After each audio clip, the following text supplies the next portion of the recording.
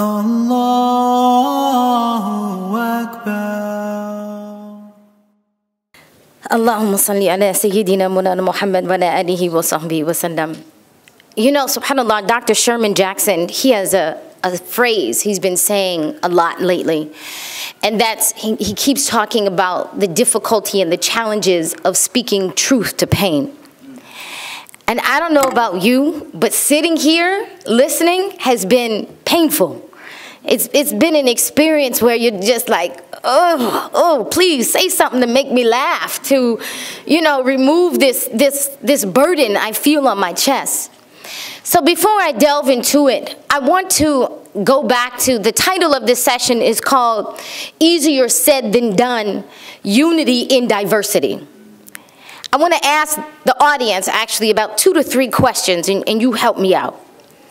So the first thing I want to ask you is there any one group of people in general that you would say is left out of the unity of our community? Who's left out? The black people? What about the Asians? They left out? They good? She's like, they good. Who else? Anybody else? Native Americans, the Hispanics. Okay. Who would you say is the most left out? Black folk. You would say black folk. Okay. All right. Alhamdulillah. Okay. Allahumma salli ala Sayyidina Muhammad. When you think of black, when I just use the word black in this context, in this setting, just call out some words that come to your mind. When you think, mashallah, he said beautiful. Call out some words that come to your mind, like black in America. What comes to your mind? Say it loud. What, traveled? Troubled. What else? Powerful. What else? Oppressed, angry, murder. Yes, indeed. Say again? Poverty, yes. Violence, police brutality. Okay, so yeah, all right, we on the same page. So I've been challenged with the topic, the general topic was unity, easier said than done, unity and diversity. And specifically for me, I'm supposed to cover called being black and being Muslim. And many of you are familiar with this phrase came together about 2 years ago in some of the aftermath of some of the things that you've called out. So before I even begin though, before we even jump into it, I want us to have a collective intention, inshallah. Because if we have a collective intention, then even by that, we may have some unity. We may have something that we can walk out together. We can walk out of this session with. The beloved Messenger of Allah, alayhi salatu wasalam, he said that every action is by its intention and you will be dealt with according to what you intended. So it's extremely, we want Allah to deal with us in mercy, right? And I don't want this to be another session because it is an extremely important session. I don't want this to be a mass session that you walk out of and you're wondering, you're saying, say, wow, that was interesting. What was it about? It was interesting. What did he talk? Yeah, he was talking, you know what I mean? Yeah, it was interesting, right? Next week, you'll be like, how was mass? It was interesting. What sessions you went to? Some about disagreement and some about culture, right? I want us to walk away with something that's strong. So bi'idhnillah, I'm going to call out a few intentions and please grab them and place them in your heart. We're here by the intention to expose ourselves to the mercy of Allah. We're here by the intention to expose ourselves to the healing of Allah. That Allah subhanahu wa ta'ala will strengthen the ummah of the Prophet alayhi salatu wasalam. That He will allow us to walk away from our sicknesses and our illnesses internally. And that He will grant us an expansion and a wisdom wisdom, that He will grant us an enlightenment, that He will remove and eradicate any darkness that leads to sin in our hearts, that we may be removed from kibr or inequality that would take us away from the garden of Allah subhanahu wa ta'ala. We're here by the intention that we can save ourselves and our children from the hellfire. We're here by the intention that we can be a means of upliftment and empowerment to each other.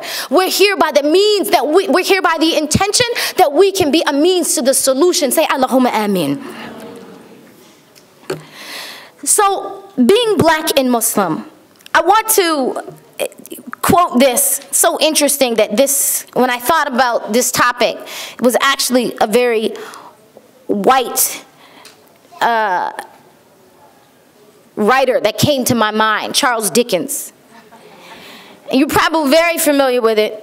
It said, being black and being Muslim to me right now is, it was the best of times, it was the worst of times. It was the age of wisdom, it was the age of foolishness. It was the epoch of belief, it was the epoch of incredulity. Because if I talk about being black, we automatically think of the opposite, right? And that's a conditioning. That if I were, and I am going to get to it, let me make sure I'm on right time, right?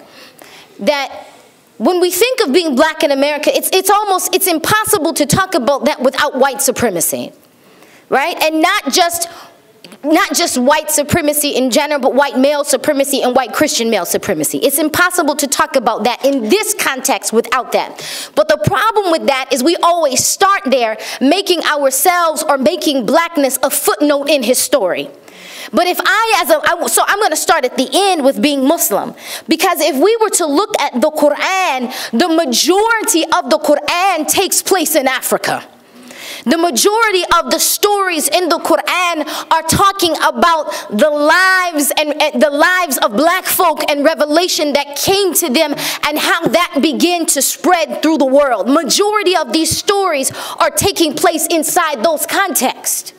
But for whatever reason, if I were to say to you, list for me some black folk in the Quran, what would you say? Right? You say, little girl, say, Luke, I get it. Right? We would begin to like, oh, let me think about it for a minute. Even though majority of it takes place inside of Africa. So I want us to begin, because especially as Muslims, our default answer of black and Muslim is Bilal ibn Rabah, radiallahu ta'ala anhu. That's like our default answer, as if he was the only black person ever in Islamic history. And so the problem with that, the narrative with that, is that we begin to equate that, we're always equating blackness and slavery. Right? We're not equating blackness with the Quran. We're not equating blackness with righteousness. We're not equating blackness with an intrinsic nature in Islam. But subhanAllah, we're not equating blackness with the origin of its word, which is the origin of aswad, is mastery. Right? So how do what blackness and mastery, how does that relate? We got to go back to what our brother Sheikh Mikael mentioned before, with when that knowledge comes in. So let's give a review of it. So my daughter, who's a taekwondo, she's 6, she's doing her, she's got her blue belt, right? So when she masters that, what will she get? What color belt will she get? She will get a black belt. And when you have mastered the law, what robe will you wear? You're going to wear a black robe. Right? So that, and how is that? That means that you have mastered a level of language. And so through this, we're going to just kind of get through, well, what have black folk mastered in order to live up? Or what is it that they need to master? Or what lessons must they extract from the Quran and the examples throughout history in order so that they would be considered masters, and masters of what? So I'm gonna skip, actually. I'm going to go to, I'm going to talk about Hajar for a moment, right? And it's important because when we think about Egypt, many times we think about like Cairo today. And the interesting thing about Cairo today is it looks nothing like Egypt looked then. right? Especially, and part of that is because if you recognize what Pharaoh did for that period of time, is that very similar to what's happening today, is he removed generations of black men, and so then those women were left to intermarry with other people. So what happens is that when you remove generations of black men, when you skim them off the top, you begin to have people that look a little lighter in color, until you get what we have in Egypt today. But that's a, you know, and that's talking about hundreds of years of that transition. And then they kind of, you know, then we say, you know, Nubians, but how we separate ourselves, subhanAllah. So I want to talk about Hajar, because this is a woman without a shadow of a doubt that was a black woman. And when we, subhanAllah, the place that she holds in Islam is so great and magnificent in the fact that she's given this great maqam because she stands on yaqeen in the face of some serious in the face of some serious adversity, in the face of what would seemingly be a trial. Have I been left? Have I been abandoned? Right? Am I going to stand alone in this situation? But subhanAllah, Allah literally begins to build the holiest Islamic city and the Islamic state around her. And you cannot finish Hajj, you cannot complete your fifth pillar of this deen unless you walk in the footsteps of Hajar. Right? So, which is deep, because you're going to walk in the footsteps of Anbiya and you're going to walk in the footsteps of Hajar. Right? Which just Allah subhanahu wa ta'ala is just revealing a little bit about her maqam. And she has no idea that about more than 5,000 years later, yes, our beloved Messenger of Allah, alayhi salatu wasalam, would be born in that place, and our deen would be established in that place. But subhanAllah, it would also be the place where Ayman was born. It would also be the place where Barakah, a very black woman who Rasulullah alayhi salatu wasalam said is the mother after my mother, would be born in that place. It would also not just be the place where Bilal ibn Rabah, when the concept of someone being better than me was being pushed upon him, when a serious oppression was being pushed upon him, he had a spiritual mastery that occurred in that moment, and he was able to push back and say, Ahad. Right? And even, and subhanAllah, bihamdi, it's beyond that. This would be the one that Rasulullah alayhi salatu wasalam will put his bare feet on top of the Kaaba and say, you will be the one who will give the call to Islam. You will call them to iqamati salah, to establish the connection with Allah. So then we're going to fast forward. From that, we got the first hijrah. First hijrah is where? We love Medina, mashallah. But the first hijrah is where? To Abyssinia. You seen Abyssinia lately? I'm just checking. Do we think about that in our consciousness of being black and Muslim? Right? So then we can fast forward, and I'm, you know, for the sake of time, we're going to fast forward into West Africa and the countless, like Muslim kingdoms and great, you know, and greatness that comes out of that, including the great knowledge. They have books inside of right now of Mali, between Mali and Mauritania and Senegal. We have not even begun to translate the level of scholarship that has come out of that place. Right? There was one particular scholar who was, he heard about what was happening. It'll come to me his origin. He was of Arab origin. Long story short, he'd heard what was happening in Timbuktu, and so he said, I'm going to go and help these Africans out because Islam is new to them. So he said, I'm going to go help these Africans out and be a teacher in the the university there in Timbuktu.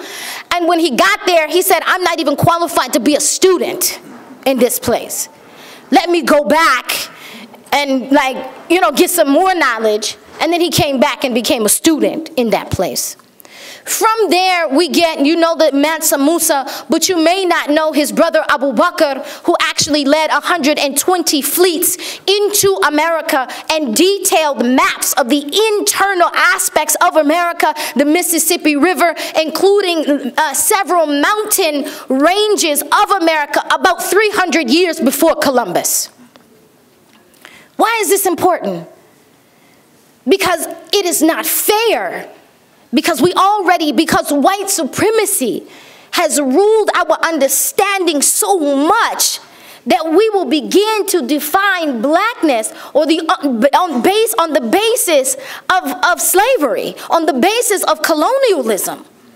And we have allowed their story to become our story. So even when we introduce into the Masajid Black History Month, we start from there. And I'm saying, no, if you want to talk about my history, you got to back that up. Matter of fact, you can start with the Quran. You could start there if you want to talk about my history.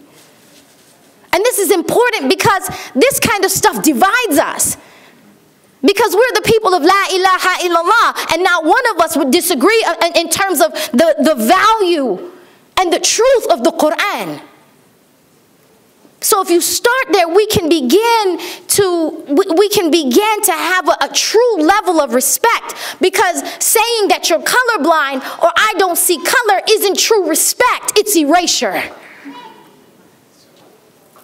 It's saying I'm not going to take the time to get to know you or your value or what contribution your people specifically have brought to the world or to this country. I'm going to pretend like I don't see that. Now you know you lying. You know when you see me, you ain't have to adjust your TV. You know I was black when I stood up here. So why do we tell each other these lies as if we're mostly lying to ourselves? Right? And so if we were to skip through that, then we'd say, well, you know, the origin of Islam in America that we know of, the most well-known, most popular, what we would consider the Nation of Islam.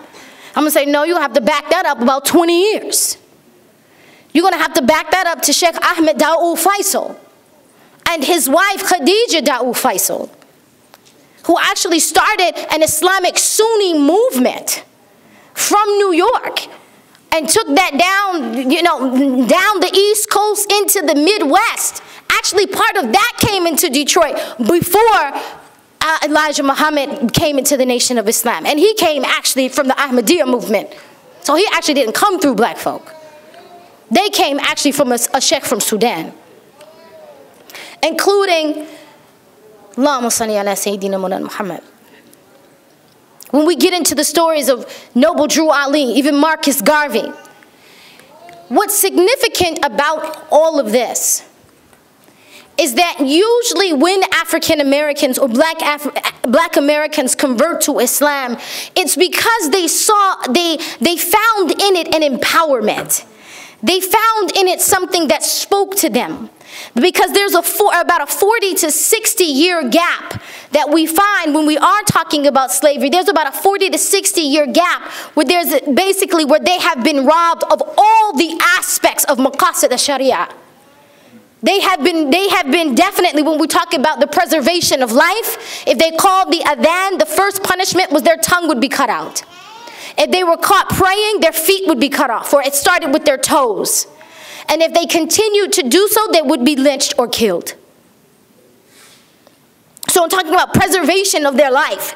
Then we're talking about the preservation of their lineage. They did everything within their power to make sure that their lineage was cut off. They were disconnected from their lineage, and definitely when they stole them from, and I want us to understand, they didn't steal savages.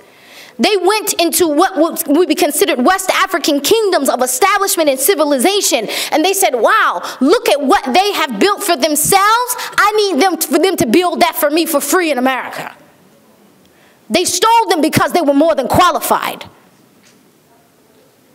Right? They stole them because they were worthy. So when they stole them, they removed them from their property, from their wealth, and literally the slaves who got off the boat, when you see them, pictures of them naked and in chains, those are not the same people who got on the boat. That's not what they looked like before that. But when we instill these images in our mind, I'm telling you, it leaves an imprint into us today, especially of us who are not from that experience, that they were poor and that they were savages, and in somehow that it was America who civilized them. But if we were to look at, even in terms of the statistics of voting, like more recently, the voting situation that happened in Alabama, between Roy Moore and his opponent, when they did the statistics, it was actually black women who tipped the scale. And that's just the example that comes to my mind. When we look at it across the board, we find that African Americans have been a moral consciousness in this country, have been a call to moral code. And I find that always very interesting, because people, for the most part, you know, when the description I hear of black people is like they're poor, or they were thieves, or they were drug dealers, or they were this or that. I said, I don't remember that.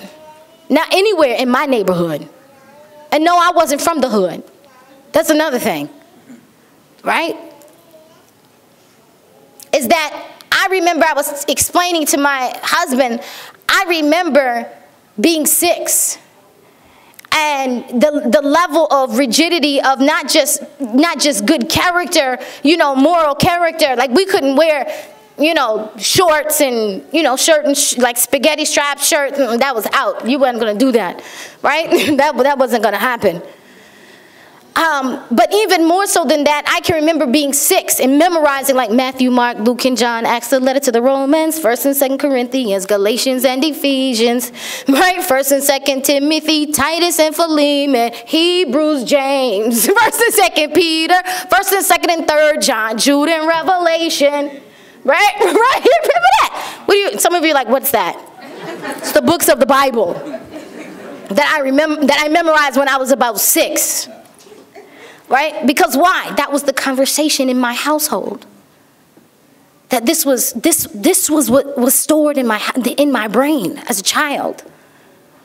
And it was very much connected, that being connected to God and being connected to a holy book and being connected to a people who prayed, that was part of being black. That's how it was explained to me. And so converting to Islam for me was a natural progression, right? And you will find many African Americans, I'm not a single story, many African Americans will tell you that same story. So I just challenge all of us to begin to look at the colonialism in our lands before we arrive, in this one and before, that caused us to buy in to colorism and buy into a narrative that's not 100% true. And we might say, okay, well, what does that have to do with today? Let's go to Stephon Clark.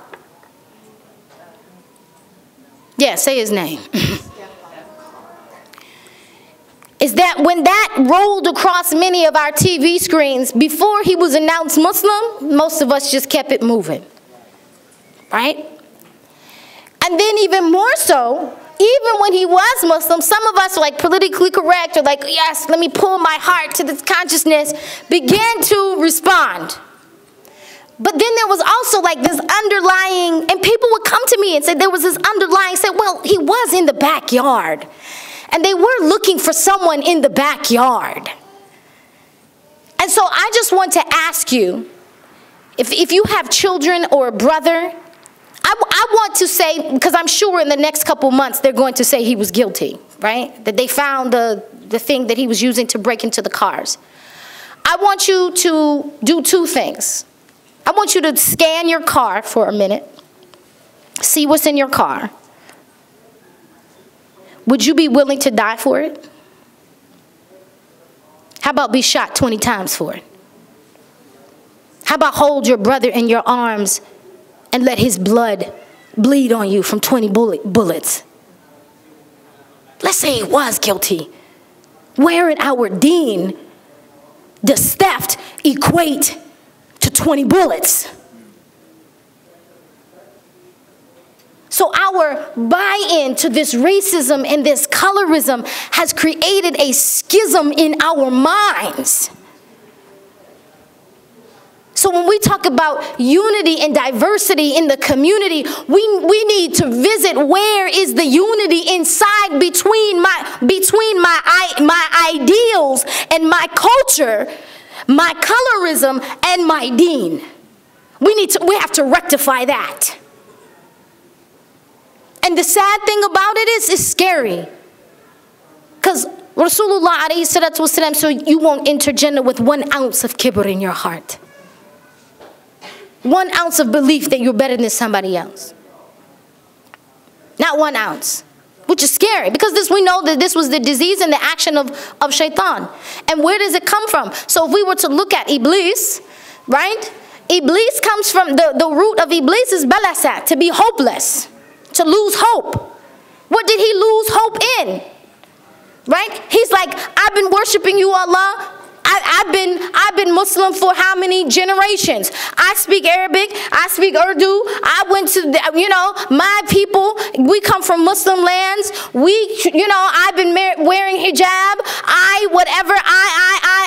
like shaitan, right? He had a very high station. It's like, I've been doing all this. You brought him on the scene. You created him from black mud. You want me to bow down to him? That a hopeless set in.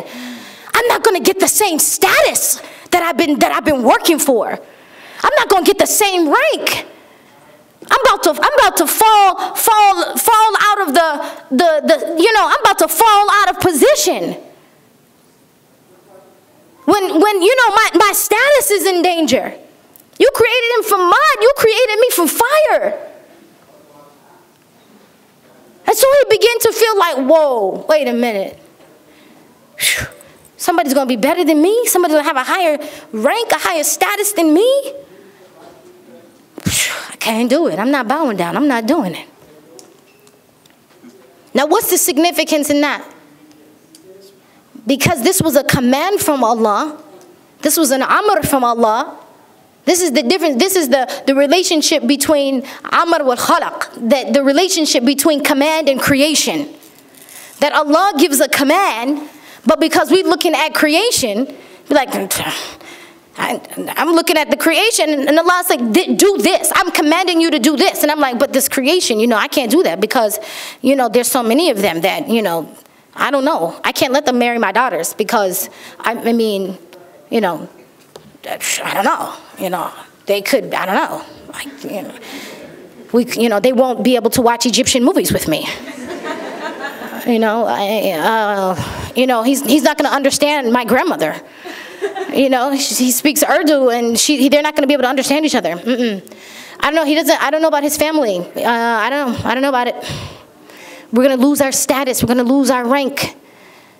Somebody's going to look at me and say, "Oh, that's your son-in-law?" Right? When that baby comes out, you're going to be like, "Oh, it's not Safi." Right? We're going to lose. And subhanAllah, from that, it's a deep sickness in our heart. So being this hashtag, being black and Muslim, is a resurgence. Because it's a resurgence of moving from that messianic leadership of like El Hajj and Malik Shabazz and some of those other great leaders like Sheikh Ahmed Daoud Faisal, even those great leaders that we had, like even Imam Jamil Al-Amin, and some people who had very strong positions in their community, and recognizing what has happened to them, and then being able to pick up the pieces, right? Which has been a through line in being black and being Muslim, is this spirit of resistance, this spirit of pushing back and saying ahad, that despite the situation, it's Allah Ta'ala I believe in, right? And being able to say from that spirit of resistance, we will acknowledge, the first thing being black and being Muslim was like, just Eid pictures, just show Eid pictures of you and your beautiful children, right? And then it was like, okay, I'm tired of eating biryani and kebab, at iftars and Eid. Like, I want some chicken. I want some barbecue chicken. I want some collard greens, some mustard greens. Give me some peach cobbler. I really want that. And I want some bean pie. I want some bean pie. And so, why? Because I'm Muslim too. Right? And this idea, I want us to understand that when we talk about culturalism, why I had to check, it was the underlying feeling that there was a problem with black culture, which is why then I had to, when I became Muslim, you tried to put us in all kind of clothes. Right? From shalwar, kameez, like all kind of stuff. Because now this is the Muslim clothes, and I can't eat my food anymore because that's not halal food. That's not like Islamic food. So now I have to eat this food. And this is erasure. And so this being black and being Muslim is reclaiming who we are. And trust me, subhanAllah, we might feel initially it's divisive, like being black and being Muslim, does that push us out? No. This calling on this strength, right? That he who knows himself knows his Lord. Calling on that strength, pulling on those, and actually the claim that black Muslims have to America is your history as well. It's your claim to America as well. And so once they're pulling on that strength and picking themselves up, trust me, it will elevate us and benefit us all, bi-idhnillah. So I just say, learn about it, embrace it, be comfortable with it, and let's continue to celebrate each other, and let's really create unity and diversity, not based on color blindness, but based on truth. Jazakumullah khairan. Assalamu alaikum.